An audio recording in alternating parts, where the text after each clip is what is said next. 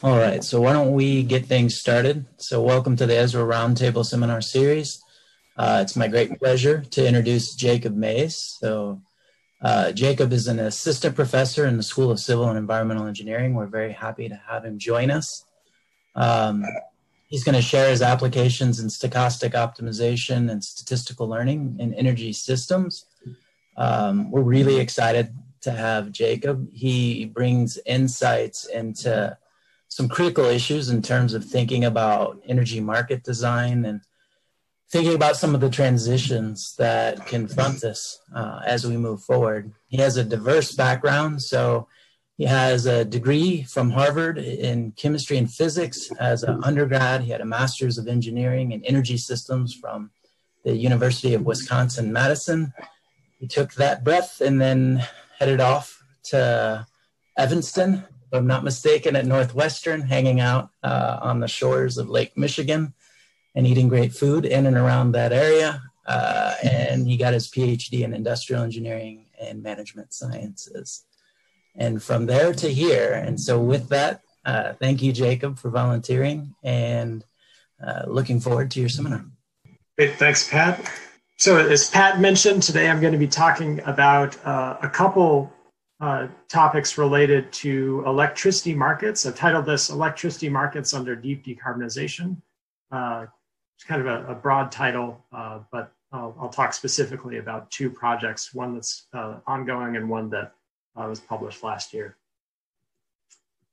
So we're here in New York. If you follow the news in New York, you may have seen a headline like this: New York to approve one of the world's most ambitious climate plans. This was last year that the state pledged to eliminate net greenhouse gas emissions by 2050, with all of its electricity coming from carbon-free sources.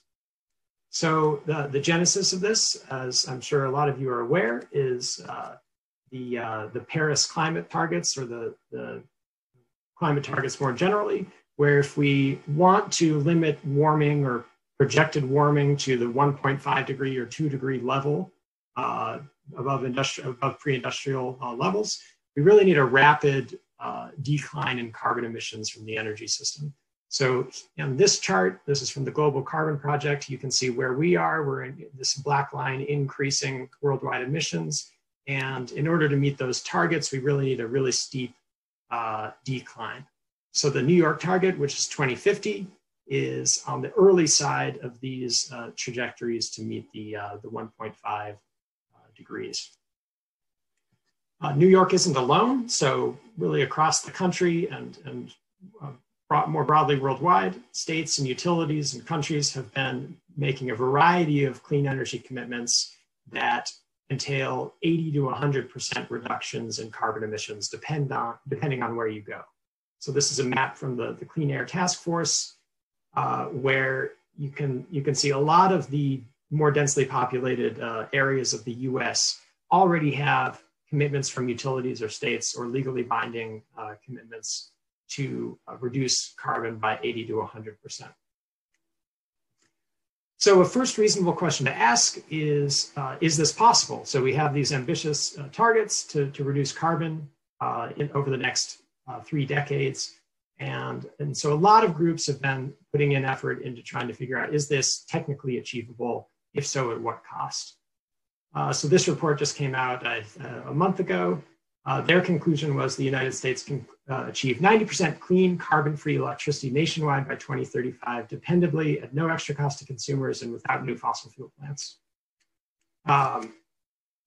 Another group, this is a consulting firm, they did a study a couple months ago for California. They say simulations show up to 90% of California's power can come from a combination of wind, solar, batteries, and geothermal, all carbon-free sources.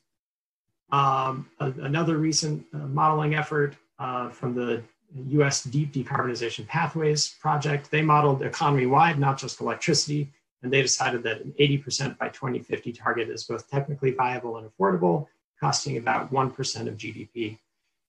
There's a huge number of these models that are being put together to try to demonstrate that this is at least technically achievable, and we have reason to believe that it could be done at reasonable cost. But of course, those are just models. We want to know what's actually happening in the real world. And the story is somewhat positive here as well. So if you look at the interconnection queues for some of the biggest markets in the US, biggest electricity markets that is, it's really dominated by wind and solar, even in areas without any explicit decarbonization goals. So if we look at the Southwest Power Pool, which is a market that covers a lot of the Great Plains states, their interconnection queue is almost entirely wind, solar, and batteries. There's a tiny little sliver there of projects that are not wind, solar, battery. So these are the types of, these are the list of potential things that could come online in the next 5 years. And it's really dominated by these clean technologies. Similar story in the Mid-Continent Independent System Operator. This covers the upper Midwest all the way down to Louisiana. And the ratio is flipped between wind and solar, but the vast majority of the projects in the queue there are also clean resources. If we look worldwide, a similar story. We have 2/3 of new capacity in 2019 being provided by wind and solar worldwide.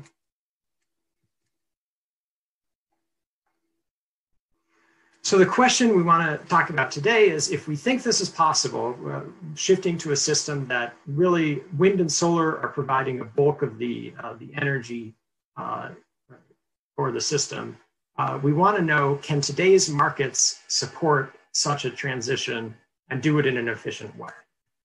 And if you read about electricity markets enough, you'll see lots of headlines like this one, how wind and solar will blow up power markets. According to this author, the main zero carbon energy sources are not compatible with conventional market design. And you'll see headlines like this a lot because two attributes of these resources are really putting a lot of stress on current market designs. One is variability. So we all know the sun goes down at night. We all know the wind doesn't blow consistently. So that causes a lot of variability in the system. And then second, they have zero marginal cost. So there's no fuel cost to run these plants. In the basic model where price is equal to marginal cost, a lot of people say, okay, well, if price is equal to marginal cost, then the cost is going to be zero, and you can't run a market that way. So you get lots of objections on those grounds. So we want to think about that question a little bit more formally and go back to the basic principle of competitive markets, which is that if we set transparent and complete price signals, then that will eventually lead to efficient investment in resources and as well as operation of those resources. And if you go back to that theory, it really doesn't change due to variability or zero marginal cost. So the things that people point to as the reasons why wind and solar are putting stress on markets don't really hold water as theoretically sound objections. But I want to argue today that there are things that need to change about the way these markets are implemented in practice, and that has to do with this issue of transparent and complete price signals, where I'm going to argue that in practice, price signals in markets are incomplete in important ways, and that will continue to lead to inefficient outcomes unless those are addressed. So I'm going to try to convince you of two things today. One is that current markets do not adequately compensate flexible resources needed to complement wind and solar. So in today's markets, that function is basically served by natural gas, but in the future, there's hope that it will be provided by storage of various forms, demand response, and other new technologies. Second thing I want to claim is that current markets preferentially facilitate financing of high marginal cost technologies. So we know that wind and solar have zero marginal cost, so this would work against wind and solar. So this is really a story about what's missing from the markets. Why are the markets incomplete? So I'm going to start off by talking about the missing money problem, which is a well-known issue that has goes back to the beginning of the organized wholesale markets. Then I'm going to talk about these two new projects about missing incentives for flexibility and missing markets for risk sharing. So starting with the background, I'm going to talk about the missing money problem. So if you read about textbook ideal energy-only markets, all revenue for generators is supposed to be derived from the sale of energy and ancillary services. So under normal circumstances, you stack up all of your generating resources in order of their cost, and then you find where the supply curve intersects with the demand curve, and the price is set by the marginal cost of supply.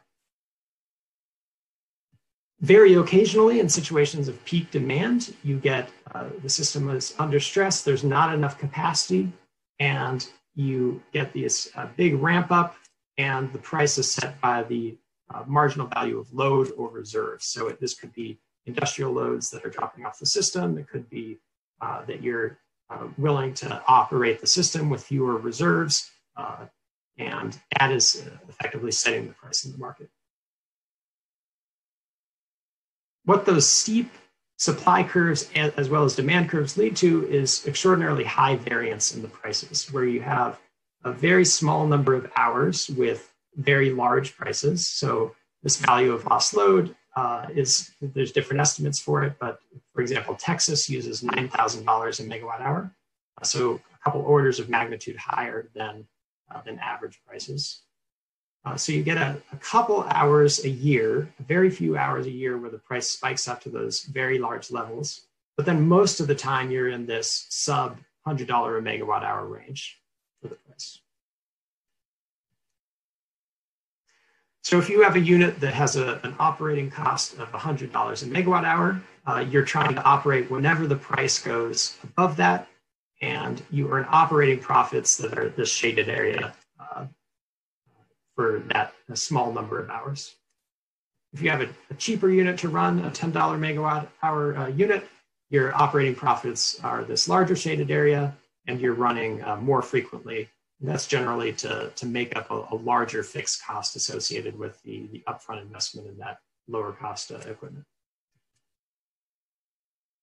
So the missing money problem, which was recognized early on after the establishment of the markets, is that there's various out-of-market operator actions, and then there's also various offer caps and other actions taken for market power mitigation that result in suppressed prices, particularly during times of scarcity. So instead of this textbook ideal curve, we get the price duration curve is kind of chopped off at this lower level, and it results in this gap of missing money where resources ought to be getting revenue in an efficient market sense, but they're not seeing that revenue because the price is not allowed to go to those levels. So the idea to solve this is that, okay, we'll have capacity payments, we'll pay generators for capacity, and that will help us solve the missing money problem. So if on average, we want to essentially recreate the revenue that resources would have received in an ideal energy-only market. And the way we're going to do that is just by giving them a capacity payment. And the result is we have a stable revenue stream that takes the place of those volatile scarcity rents that are missing. So in theory, the idea here, or the intent, is to create the same revenues and thus the same capacity mix as you would get in an ideal energy-only market. In practice, it's been hard to implement these capacity markets to do that, to meet the needs of that theory. And I want to connect this to the first claim of this talk, which is that current markets do not adequately compensate flexible resources needed to complement wind and solar. And the capacity markets are a part of that story. So that brings me to the second thing that's missing incentives. So now we can finally get to a little math. In the long term, the goal of capacity expansion in a socially optimal sense is we're trying to find a collection of investments that maximizes the value of operating the system, minus the upfront cost of the investments. So we have this investment cost upfront for each of our technologies, and then we have some expected surplus from operations given uncertainty. So the uncertainty in what the demand is going to be, what the output of our various resources is going to be, and the availability of generators, transmission lines, et cetera. So to set up as simple as an example as possible, we're gonna consider a system with two technologies. One is fast. So the fast resource has a higher investment cost at $80 per megawatt, and then it's a little bit cheaper to operate, and it's faster, so it has more ramping capability. The slower technology is cheaper to build up front, but then it's more expensive to operate and slower. The operating period for our purposes is just 2 hour-long periods. So in the first period, we have demand uniformly distributed between 80 and 120. So this is kind of a moderate demand. And then the demand in period 2 is uniformly distributed between 50 and 150. So this is a broader range in hour 2. In addition, in the first hour, the system operator can predict what the decile of demand in the second hour is going to be. So within that range between 50 and 150, the system operator can figure out, is the demand going to be between 50 and 60, between 60 and 70, between 70 and 80, et cetera, up to the highest decile of 140 and 150. So what that means is that when the operator is making its dispatch decision in the first hour, it is going to be aware of the distribution of demand in the second hour, and it's going to be aware of the ramping constraints that both of the technologies have.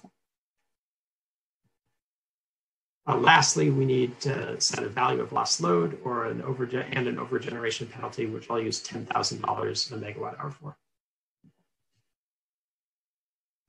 So in the operating problem itself, the problem is to dispatch the system given those ramping constraints and the uncertain demand. So we have, this is kind of a dynamic programming setup where we have the value in period 1 and plus the expected surplus or the value in period 2. We need to satisfy the power balance constraints, so supply is going to equal demand. And then we have resource limitations. So we can't produce more than we installed in the capacity expansion decision. Fast forwarding to period 2, now our problem is we need to dispatch the system given the ramping constraints and the decisions we made both about the capacity investment and the dispatch decisions in period 1. So we're adding ramping constraints that are dependent on the decision we made in the first period. And now what we get out of this model is clearing prices equal to the duals on this power balance constraint. So the economic theory or the basic theory of competitive markets is that if we set prices equal to the duals on the power balance constraints, then the markets will clear, we'll get efficient operations, and we'll get exactly the right amount of revenue or the right level of investment that's socially optimal for the system. So solving this capacity expansion problem, we end up with an optimal capacity mix where we have 86.3 megawatts of the faster resource, the faster technology, 63.4 megawatts of the slower technology, which gives a total of 149.7 megawatts. So we remember that the maximum demand is 150. So there are going to be very few cases in hour 2 where we don't have enough capacity to meet the demand and we'll need to shed load. At the same time, the total ramp capability of the system is 64.5. So if the ramp between the two periods exceeds 64.5, we'll need to shed load as well. So as I was saying, in an idealized system, the prices reflect those ramping constraints and support the optimal capacity mix. So zooming in on what happens if we have one of these severe ramping events. Let's suppose that At time t equals 1, we have very low demand. So we have a demand D1 of 80.5. And we know that the demand is going to be very high in period 2. So it's uniformly distributed between 140 and 150. We have enough capacity to serve all the way up to 149.7, but we only have enough ramp capability to serve up to 145 in this situation. So what that means is that there's a 50% chance that we're going to need to shed load. If demand turns out to be higher than 145, then we're going to need to shed load. And the cost of doing that is $10,000 a megawatt hour. If we take the theory at face value and set efficient prices, that includes the possibility of that power balance violation at time t equals 2. So what we end up with is a price of negative 4,955 in period 1. And then in period 2, we have either a price of 30, which is the cost of the more expensive slow generator, if there's enough ramping, or a cost of 10,000 if we end up needing to shed load. So on average, we get a price of $30 across both periods and across all realizations of demand in period 2. But both generators will be profitable in expectation because of that higher output, higher production in the second period.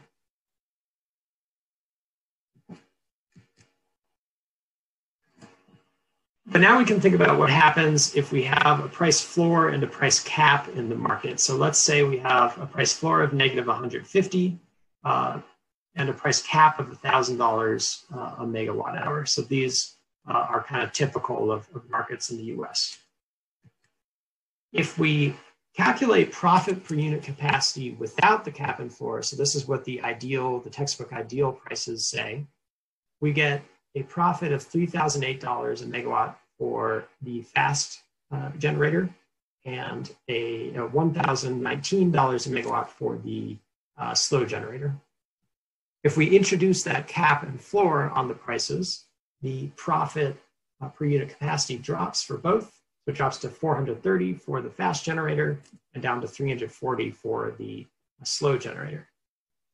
But now what happens is if you consider how much revenue is missing, or the missing money for each of the generators, it's really a much larger value for the fast generator than it is for the slow generator.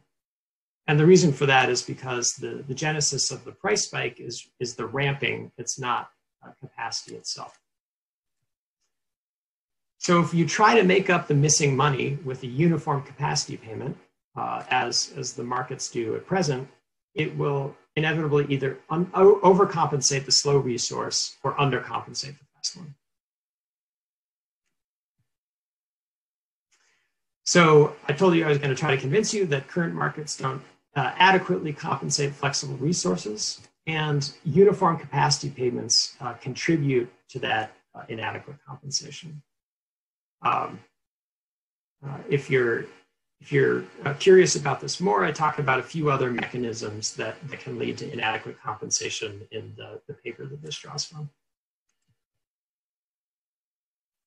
So the second topic I wanted to talk about is missing markets. So in addition to missing money, liberalized electricity systems are generally thought to have insufficient long-term risk sharing. So in theory, market participants ought to project future revenues based on some consistent market model, and they ought to trade risk through a variety of hedging mechanisms.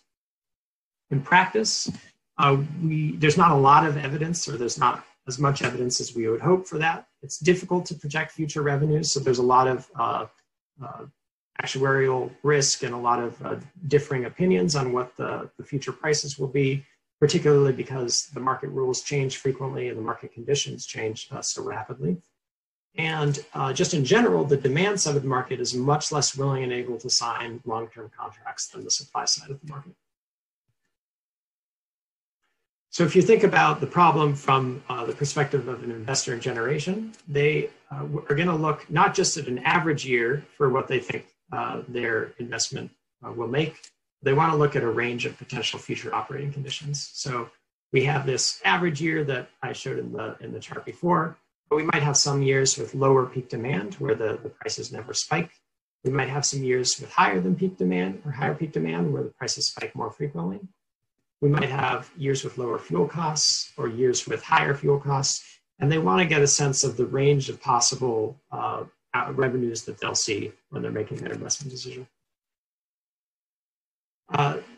This I took from some modeling of the ERCOT system in Texas, and the major point here is that if you look at the median line here, it's well below the average line. So what that means is that in the median year, the average generator in Texas is not going to be making anywhere near what it needs to sustain its operations. So it's really depending on these years up in the 90 to 95th percentile, during which they earn 3 times the average or more to sustain its overall operation. So from a financing point of view, it needs to be able to smooth the revenues and the interannual volatility in the revenues. Capacity markets play an important role in reducing the risk given that volatility and fundamental value and given the lack of long-term risk trading elsewhere. So this is a quote from the Cost of Capital Outlook that Norton Rose Fulbright hosts, and Ralph Joe in Investec says, lender size at 1.15x revenue from the capacity price. Sometimes we were open to giving credit on a conservative merchant energy revenue forecast. We would probably use a 2.5x debt service coverage ratio. So what he's saying is that revenue from the capacity markets is seen as far more stable, far more reliable than revenue from the energy markets. But what that means from the customer's point of view is that the presence of the capacity market shifts risk back to customers and partially fills the void left by the missing markets for long-term risk sharing.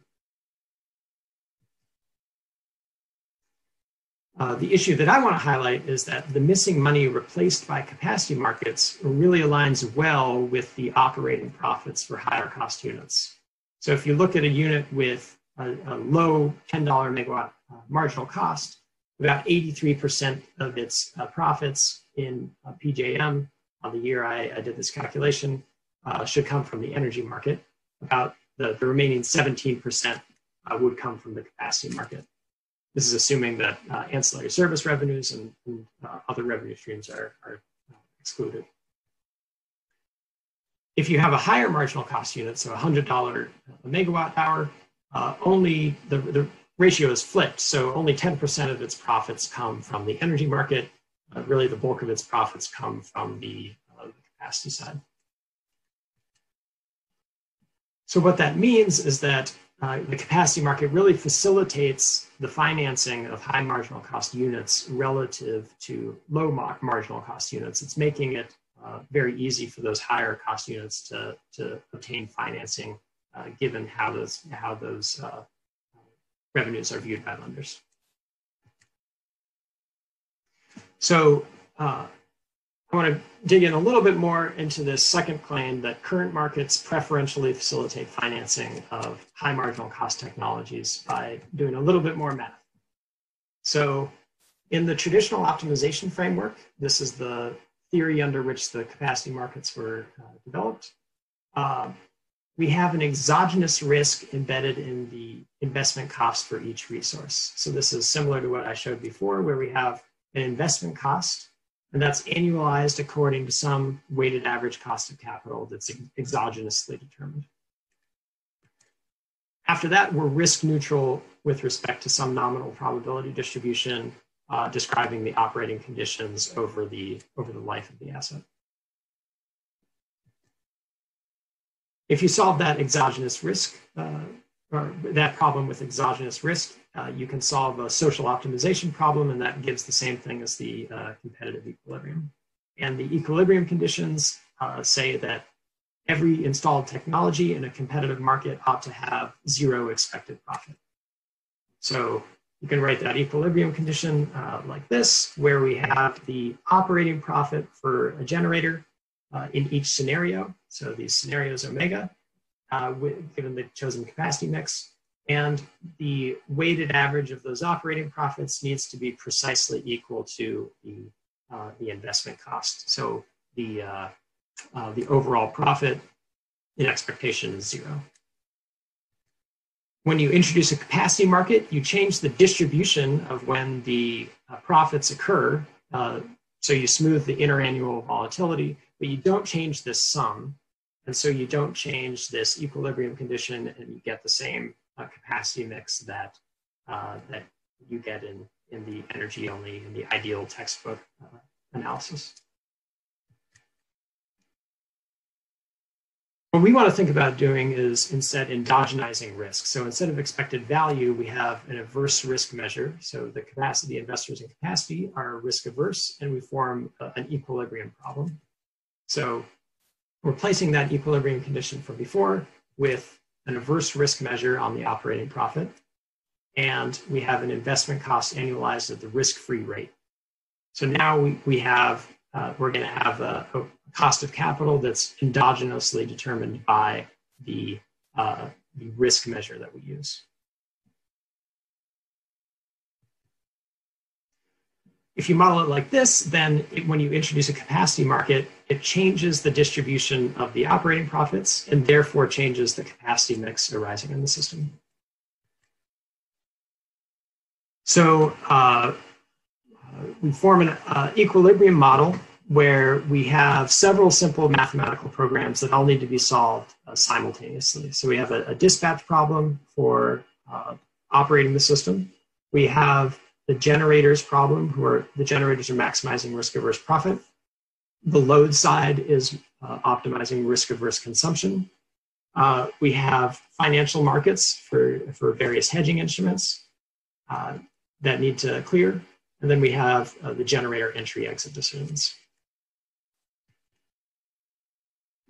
Risk aversion itself could push the capacity mix really in any direction, depending on which type of risk the market participants are most concerned about and what kinds of hedging mechanisms are available to trade risk between the market participants.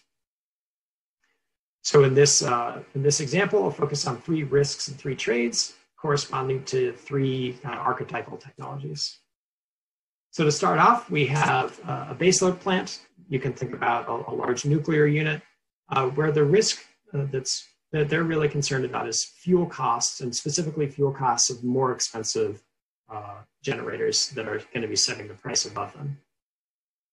The trade that's most useful for them is a forward contract or a future or a power purchase agreement. We also have a variable technology, so this could be a wind farm. The risk for them is availability. So their output, the availability of the wind or the sun, might not match up well with when power prices are the highest. And so the trade that's best suited to them is what's called a unit contingent power purchase agreement, or PPA, that tracks the availability of the output of the resource. Lastly, we have a peaker. The risk for them is the overall demand level in the system. So if the demand is low, then a peaker will never be dispatched and never make any money. If the demand is high, then they'll be in high demand and make more money. So the trade that's best suited for them is an option contract. If you set the strike price of the option contract near the typical offer caps in the market, so about $1,000 a megawatt hour in our example, then that contract resembles a capacity mechanism. So to sketch out this equilibrium model, we have capacity, generation capacity and financial trading decisions made in the first stage, and then we have many potential operating scenarios in the second. Both entry and dispatch are perfectly competitive. Investors in generation make entry and exit decisions according to a coherent risk measure on profit. All market participants share the same nominal distribution of second stage operating scenarios, but not necessarily the same risk measure. Lastly, I'll mention that if we had complete markets in risk, what that would mean in the theory is that you would have, we would allow market participants to trade against every possible future scenario. So there would be an instrument corresponding to every scenario. If you make that assumption, then you can reformulate the equilibrium problem as an optimization problem. So I'll use the results of that optimization problem to assess how important incomplete markets are. We have a numerical example based on PJM using data from 2017. We have the 3 technologies that I mentioned, those 3 sources of uncertainty, and then 8 possibilities for trade. So we could allow any subset of the futures, options, and unit contingent contracts and make them available for trading. So if we don't allow any risk trading, we end up with this capacity mix where we have 38.7 gigawatts of base load, 97.6 of the peaking technology, and 118.1 of variable. And so I'm going to add 1 contract at a time and demonstrate what that does to the equilibrium mix. So if you add only the unit contingent contracts that are suited to the variable technology, that shifts the equilibrium mix toward the variable technology. If you add only the option, it turns out to push things toward both the peaking technology and the variable, and you completely eliminate the baseload technology from the system. If you eliminate only the future, then it shifts the resource mix toward the baseload technology. And these are ordered in order of welfare compared to the social optimum. So for the situations with 2 or 3 trades allowed, I'm going to show it in reverse. So starting with if we allow all contracts, we get a mix with 42.5 gigawatts of baseload, 96.6 of the peaker, and 120.4 of the variable. So I'm going to subtract 1 at a time to do the same thing. If we take out the option contract, the mix moves away from the peaking technology. If we take out the future, we move away from the baseload. And if we take out the unit contingent, it moves away from the variable technology. Again, these are ordered in social welfare, so the best results are achieved if you have as close to complete markets in risk sharing as you can. In that situation where all trades are available, this really shows up where the technologies or the investors in the technologies prefer to trade the contract that's best adapted to its individual risk profile. So the baseload plant is trading or buying or selling futures. The peaker is selling options. The variable technology is selling unit contingent contracts. There's a couple mixed in, a couple futures mixed in here, a couple options mixed in for the baseload plant. But the bulk of the trading is on the instrument that's adapted to that technology's risk profile. So returning to the original claim, I'm saying that current markets preferentially facilitate financing of high marginal cost technologies, essentially because we've introduced these capacity payments that are particularly well suited to the risk profile of high marginal cost resources. We've made those capacity payments, those risk trades essentially mandatory. So we've reduced transaction costs to essentially nothing, but we haven't done anything comparable for other technologies. So returning to the question at the top, can today's market support a transition? I think that we need reforms both to short-term price formation and to long-term resource adequacy mechanisms to really facilitate efficient adoption of new technologies, wind and solar included.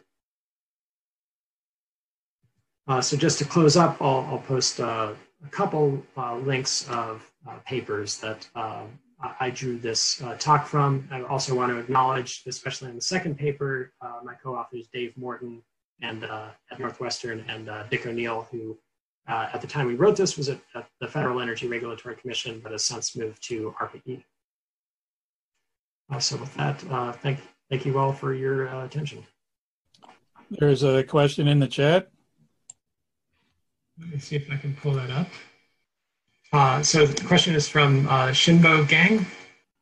Yeah, okay. So so this was a question about the first example with the flexibility. In both so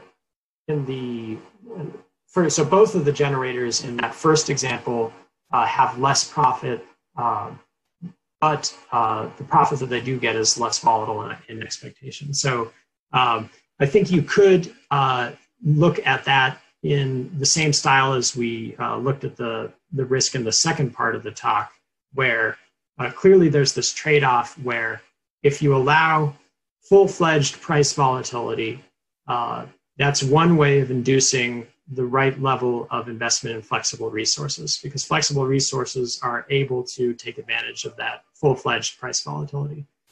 But if you go in that direction, you really need to also at the same time introduce financial instruments that allow them to manage the risk associated with that price volatility. So getting that trade-off correct is a challenging problem, and a lot of the markets have in effect chosen to suppress the volatility in various ways. And I think the challenge that I'm pointing out in the paper is that they have suppressed the volatility, but really not recognized that they've done so, and not put in a replacement way to incentivize flexible generation. Yeah, thank you for answering this question. Actually, I asked this question well, maybe when you were on page 32, and your whole section 2 is answering that question. I have one follow-up. Yeah, one follow-up question about this. Do you think it's the market price should reflect like based on the risk preferences? So currently the price is like a risk neutral price. Do you think that's necessary? Yeah, well, I think that you do need to set a market clearing price. So you need to set prices in such a way that the supply and demand will be equal, and the only way of doing that from the system operator's perspective is based on the bids and offers of the market participants, and to do so in a risk neutral way. I think that I would expect that market participants ought to be including their risk preferences in the offers that they're making. So they'll only be willing to sell for a higher price, or they'll be reluctant to participate in the market if you make things too risky for them without also giving them a way to manage that risk. So I think the correct thing to do is to set is to clear the market in a risk neutral way, but to be cognizant of the fact that the market participants are going to be adjusting their offers on the basis of their risk preferences.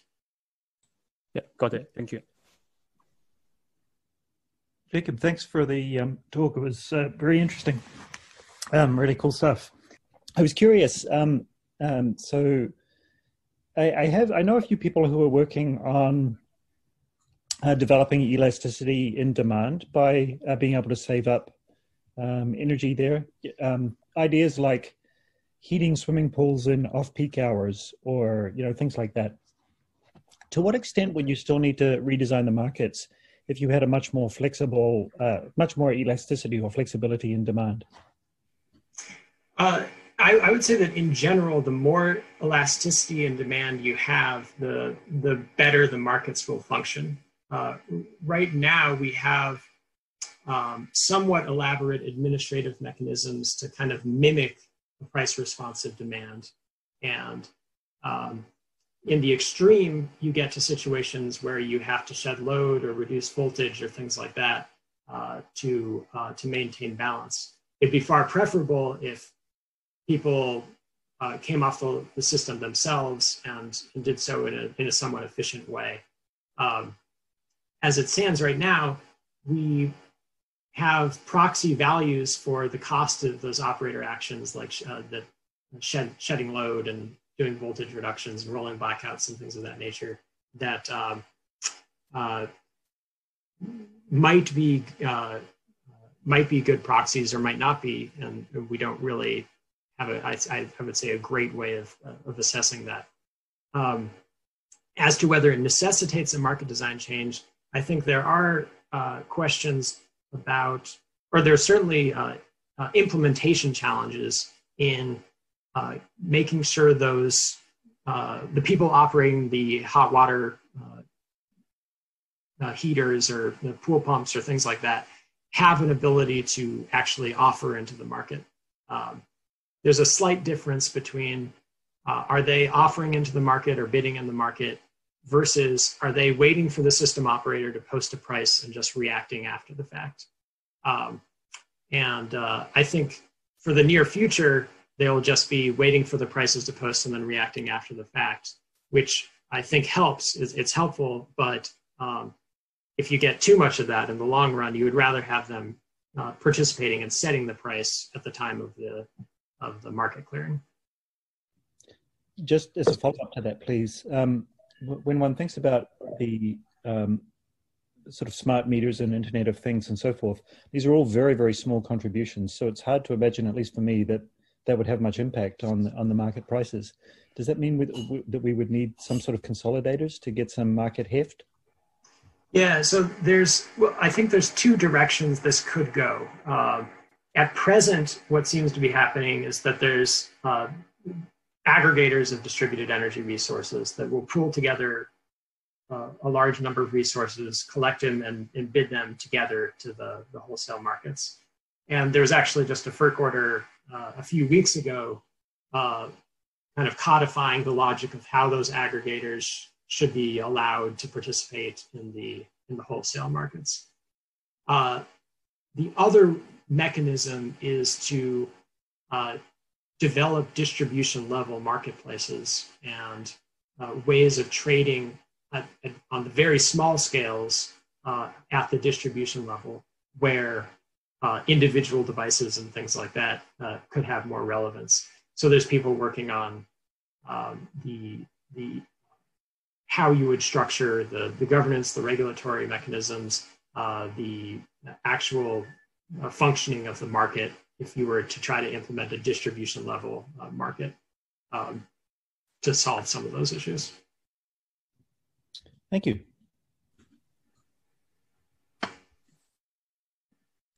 Professor, thank you for a nice talk. I have a question. Actually, I have two questions. So my first question is for the missing money problem. That's actually every generator, they individually have different kind of missing money. So in the capacity market, it's like ISO take care of this missing money and redesign the capacity market. So if it's possible for individual generators to consider the missing money problem in their optimization, profit optimization, and generate some bids differently to cover the missing money problem.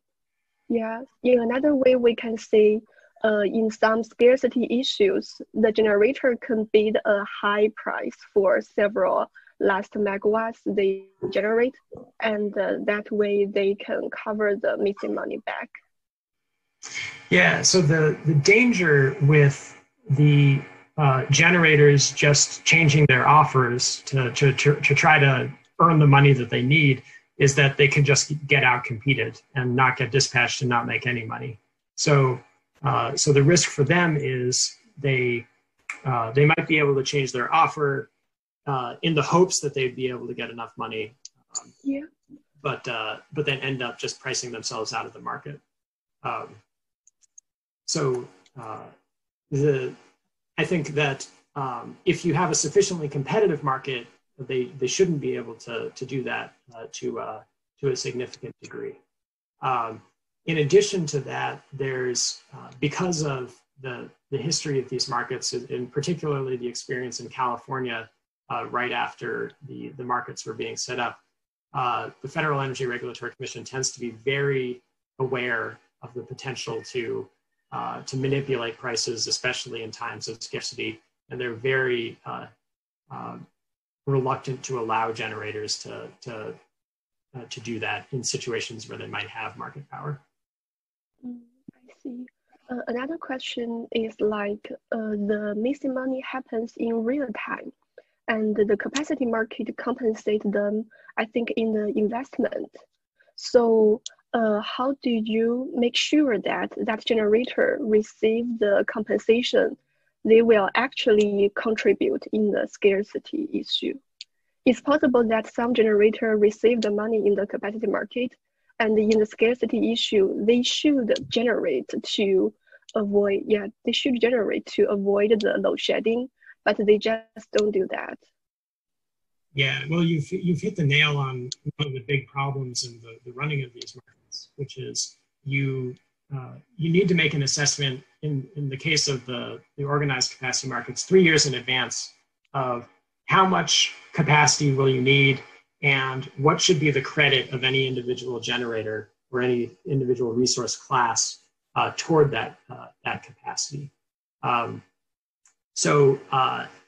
Back in 2014, in the eastern United States, we had a polar vortex where we had very cold weather for an extended stretch, and it resulted in a large number of maintenance failures at gas plants. It resulted in a large number of plants having insecure fuel supply, where they couldn't actually get fuel to run, and we had a large number of plants that were offline, way larger than anything anticipated in the capacity planning process, mostly because that planning process had been anticipating a summer peak rather than a winter peak.